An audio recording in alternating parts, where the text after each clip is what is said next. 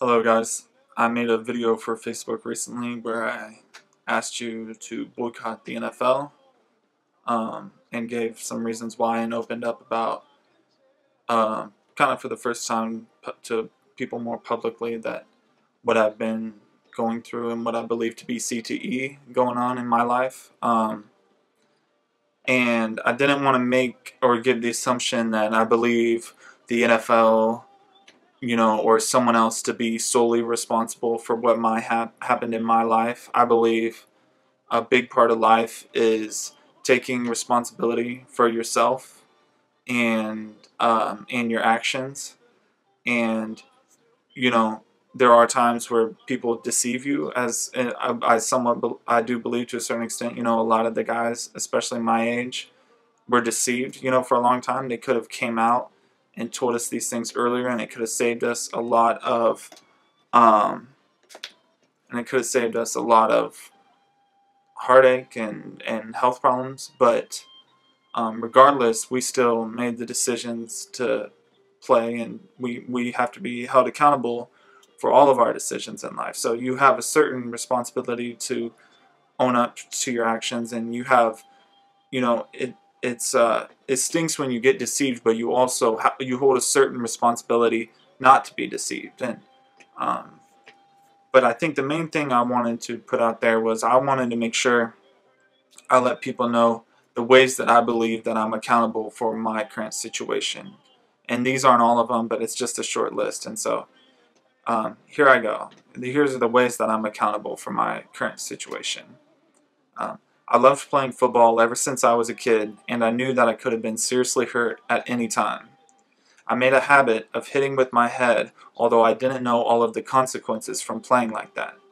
I made a decision to play at every level that I did. I may have had signs of depression from an early age that I didn't pay significant enough attention to.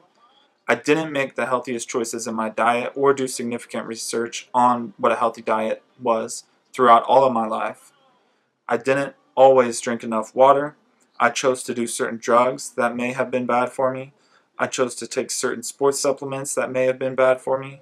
I chose to drink alcohol, and that could have been bad for me. I chose to have a nihilistic and self-destructive attitude from a young age. I could have paid closer attention to my health. I could have chosen to be done playing and focus on resolving my health complications after being diagnosed with Graves' disease. I could have chosen to focus solely on my education and could have gotten a good degree that paid well instead of dedicating all my extra time and energy into football. I could have valued and listened to the advice of others who cared about me. I could have been doing research on how guys who play the sport I do, the way I do, feel later in life. I could have been more precautious with the prescription drugs that I take, that I did have prescriptions for. I could have practiced having a healthy balance in life. I could have been more precautious with the amount of caffeine I drink. I could have tried different things. I could have listened to my intuition more. I could have made more changes. And I could have quit. So I know that's not all of them, but those are some of the ways I could have changed my situation. Things that were completely in my hands that I went along with. And so for what that's worth, I believe in that. I believe in telling the truth and owning up to that. And I don't think it doesn't mean there's not anything else that, there's not other factors, and there's not ways the NFL kind of deceived us and withheld things from us. But um, I think if we trust too much on like the government to be accountable for fixing all the ways things have gone wrong, that's a lot of pressure. That's a pretty big assumption. That's a pretty big thing to request, to think like the government's going to right every wrong. So, I think you do have to be realistic and realize that there's ways that you may be wronged in life that will never have justice, and that the best way, to live life, and a reason why some of these are kind of ancient bits of wisdom, is that you need to take responsibility for your life. You can be responsible for being accountable for your actions, and you can own up to those, and hopefully everyone does that. You know, if we all did that, we could have Roger Goodell maybe own up, and you know, there's a certain amount to, you know, being truthful and going, you know, the world's a better place for everyone when everyone does that. And we can't trust, you know, there's some people who fall victim to greed, the Roger Goodells and the NFL executives, you know, who they put thousands of our lives at stake when they knew there wasn't something right. The players, you know, some of their best players from history, you know, have been, you know, they wouldn't put them in the media, you know, they'll put the most healthiest ones that make you think everything's just fine. And, you know, it was deceiving, and you got deceived and maybe tricked to a little bit, but you're also accountable.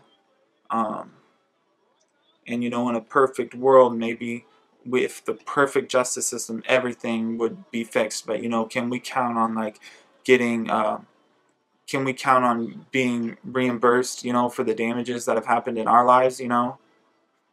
I don't think so. How could we? I mean, there's thousands of guys like this. Where's the money going to come? I know the NFL, I mean, even if they have a lot of money, they could at least attempt to, but am I counting on it? Do I expect it? No, not really, because, you know, world's not perfect. The systems that are trying to hold the world accountable aren't perfect. Even some of those people fall victim to greed and corruption.